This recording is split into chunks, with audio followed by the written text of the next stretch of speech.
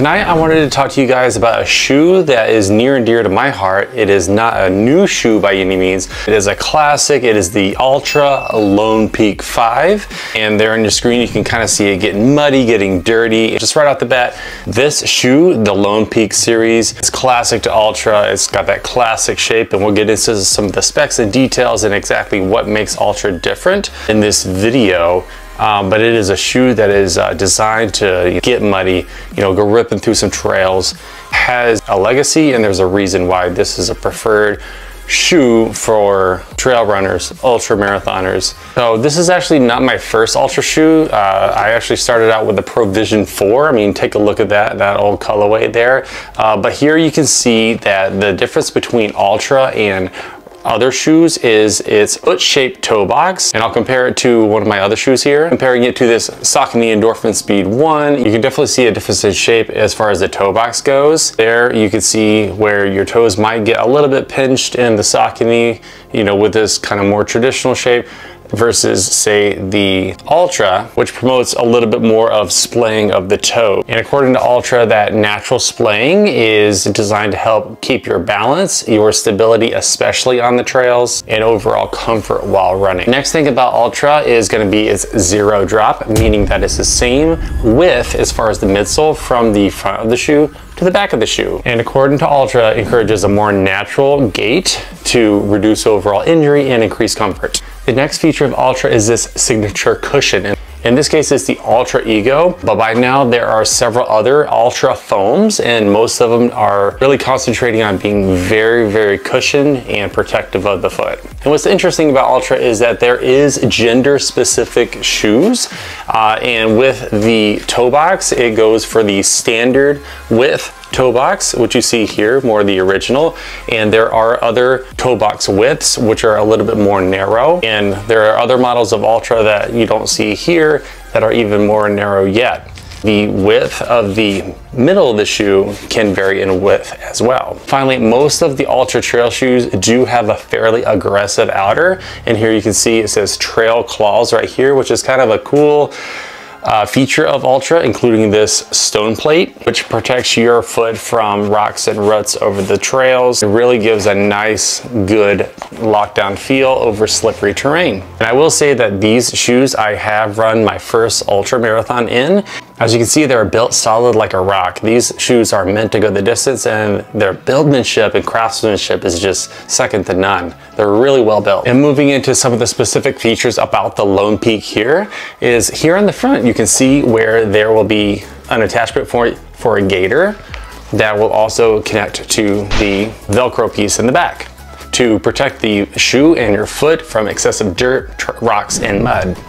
And like I mentioned before, this is Altra's original foot shape, meaning it's the widest of the foot shape they have, really allowing those toes to flail out and splay out, giving you a bit more of a balanced cushion. And I can attest to that because during my runs with this shoe, there have been some unpredictable situations, and I was kind of glad that I had a nice wide shoe that made me feel a little bit more balanced out there. And even though this is a very thick material for the upper, I will say that it actually does breathe pretty well. And here on the medial side, there are ventilation ports. And additionally in the front, also taking a feel of the actual shoe, you can see how quite non-rigid this shoe is, and just gives it a little bit more of that natural feel over surfaces. And moving down to that midsole, of course, that's that Altra Ego. It is 25 millimeters in the back and 25 in the front for a nice zero drop and a decent amount of cushion.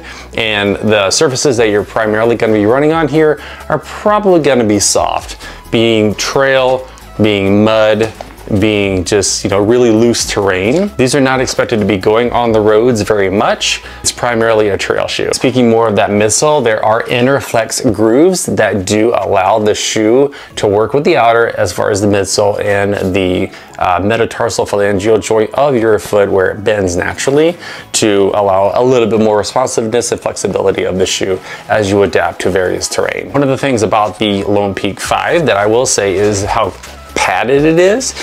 There's actually quite a bit of padding, and one of the first things that led me to buy this shoe was its step-in comfort. I was immediately impressed with just how thick the cushioning is, both for the midsole and as well as the foot. And you know, the lockdown of the upper with the lacing and the heel counter in the back actually makes for a very comfortable fit. It doesn't feel cumbersome or tight or overly loose. It really is just I almost want to say the perfect fit, the Lone Peak here. So that's why I'm kind of bringing it out of the archive and just talking about this shoe. And I know that they've had several iterations since the 5. I believe they're up to the 7 now. But I'm looking and I'm not seeing a whole lot in the way of drastic difference between this this model here and the current model, meaning that Altra has found a recipe for success and is sticking with it. And then now moving on to a little bit more of that heel counter, you can see that there's really not much rigidity or structure to it at all. That it's really depending on, you know, your natural heel and then of course the nice fit of that shoe. There is a nice deep heel pocket here in the back, and then just above that is some nice thick padding to really lock in that heel. Another feature that I'll say is its ability to drain water. Now in the video you can see I'm going through some mud, some water. It just drains completely out of here. I remember during my Ultra we had a river crossing that we actually got to do, which was actually quite refreshing, FYI. And we did that a few times, and I do remember thinking, oh, this shoe is going to get so heavy and it's just going to feel so cumbersome with all that water in there. But I gotta say, within a quarter mile it felt completely dry, and I gotta say that the drainage ability of the Lone Peak is actually pretty remarkable. And another feature that I want to mention is this insert of the shoe. Altra is saying that this is 6 millimeters, and I have no reason to disagree. And there it says Ortho Light right here along the side. This is a quality insert. I mean, by any measure, not just for the shoe, but just in general. This actually adds quite a bit of comfort to the overall instep feel and the durability of the shoe, and that is such a good build quality, and it just feels very nice and plush when you're riding upon it. Now that the insert is out of the shoe, you can kind of see one of those drainage ports right there. Here you can see that there is a fully gusseted tongue for the tongue of the shoe. The Altra Lone Peak 5 is weighing in at 10.5 ounces for a men's size 9, meaning that it's not the lightest trail shoe on the market, but for the build quality and its overall expected usage being meant for longer distances, and I'm thinking more of the ultra marathon category where you're really wanting to emphasize comfort and durability over the long period, more so than speed overall, is kind of what I believe Altra is getting at with this particular shoe. Having said that, 10.5 ounces is not a huge amount, and it's not that much different than some of the trainers out there. So it's actually fairly comparable. There might still be some of these laying around the internet. You never know. I just did a quick little search, and there are some websites that do still have the Lone Peak 5.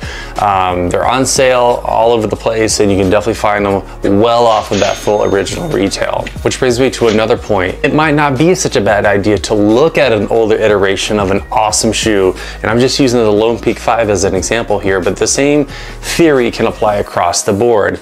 You might not always have to buy a brand new shoe.